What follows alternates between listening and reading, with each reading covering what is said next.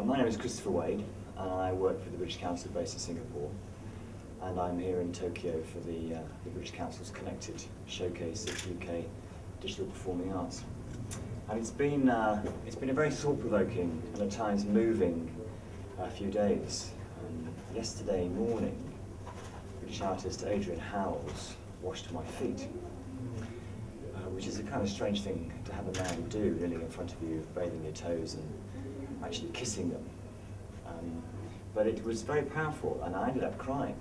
And the reason was simply that he connected me with my father, my relationship with my father, which is quite a complex, emotionally complex relationship. And in a very simple way, he created an environment of trust, and he unleashed feelings and emotions which needed to be unleashed. That's a kind of a motif of this whole event, really. It's very much about individual connection and discovery of ideas and emotions and feelings. And there's a kind of running theme through all of the work, which is that for all sorts of reasons we're becoming disconnected from each other. It's partly technology. Somebody pointed out we've had the Walkman now for 25 years, and a lot of this technology is making us increasingly isolated. It's a paradox.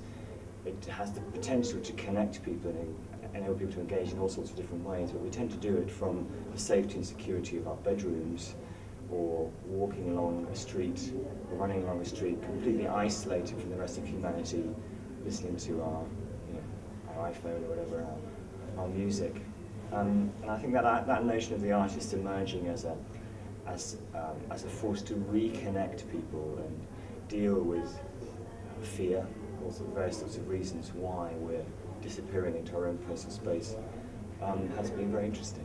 So for me, it's been a very thought-provoking couple of days, and I'm particularly proud at how well the British participants are kind of demonstrating their ingenuity and innovation, and the kinds of conversations that have happened here between the Brits and people from Japan and Indonesia, Singapore, Quebec, Finland, which is really what the British Council is all about, getting conversations between creative people from all over the world to try and solve some of the kind of big challenges that collectively we face.